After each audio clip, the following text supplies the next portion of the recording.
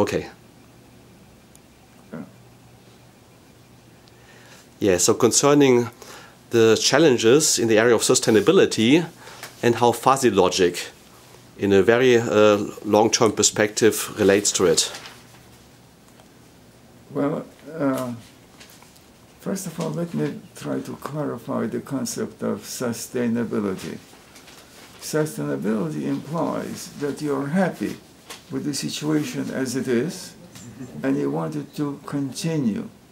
That's my interpretation of sustainability. And its sustainability relates to what we consider to be positive good. Now, so far as fuzzy logic is concerned, of course, sustainability is a very broad concept. So you cannot say that fuzzy logic has some special role to play in sustainability. But I think that an important issue that comes in is this, that for something to be sustainable, you have to be prepared to assign higher weight to the future, not to the present. Because if you maximize your present pleasures, then the system will not sustain itself.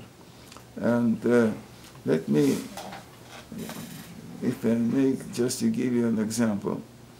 That was some time ago, but I was a visitor at the research center operated by North American Aviation. It was in suburb of Los Angeles. It was like this place, Rotary Club in Menlo Park. It was a paradise. And people were supported by the company and the government indirectly. And they met, they had nice discussions, they have a cup of tea, coffee, so forth. And I was there, and then I told myself, you know, this is too good to be true. Too good to be true. You cannot have this sort of thing. And indeed, a year later, they shut it down. It was not sustainable.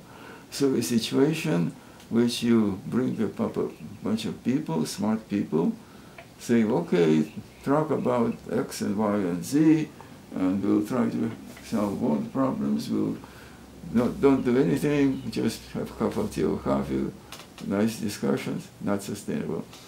So I see that many countries today, I'm somewhat concerned about the United States, that are pursuing policies which are not sustainable, not sustainable. And so today it's okay, but in 5–10 years, the situation in the United States may be as bad as it is in Greece, because the national debt, $16 trillion, is growing all the time. Money is being printed by Federal Reserve. More and more lobbyists in Congress. I saw one figure which really surprised me. 40% of congressmen and senators who leave their position become lobbyists. So Washington is swarming with lobbyists. As a result of that, bills becoming thicker and thicker and thicker. Federal Reserve was established in 19-something, I don't remember quite year. The law, 30 pages long. Today, anything that happens is 900 pages, 1,000 pages, 2,000 pages. Nobody can understand what's in them. The lobbyists put all sorts of things in there. Give so much money to this, give so much to that, give exceptions to this and that. Somebody wrote a book on that subject, which is a bestseller in Washington now, describing this situation. And his prediction was that the country will be destroyed by the legal system, law-making system, being controlled by lobbyists, not visibly, but invisibly. So this has to do with sustainability. Is there hope that this situation won't happen? Yes. So fuzzy logic helps in one way. Fuzzy logic, it departs from this black and white reasoning. Yes, no, this is good, this is bad. It sort of dismisses that, it puts it aside. It's a situation is much more complex than that. We cannot be very precise about the future. We cannot be very precise about the assessment of whether distance learning is good or bad.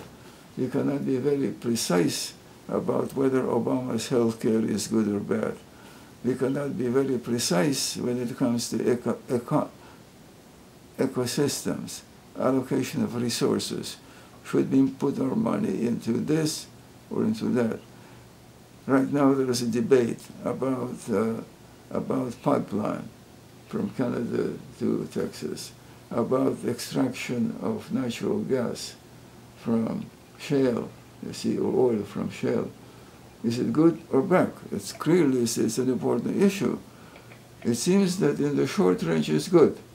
People, farmers, they give up their farmland, they let companies make drill for wells, they make money from gas and so forth, but in the end, it may result in pollution, in destruction of natural reserves, in contamination of water.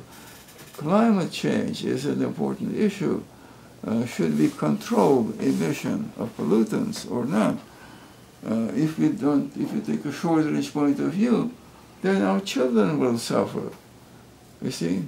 So these are the issues which are very basic issues.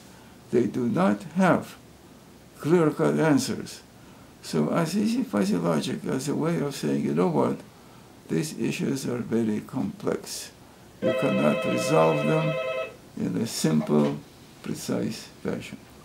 This might be Obama from the White House now calling you. Yes. Thank you very much, Professor Lotfi Zadeh.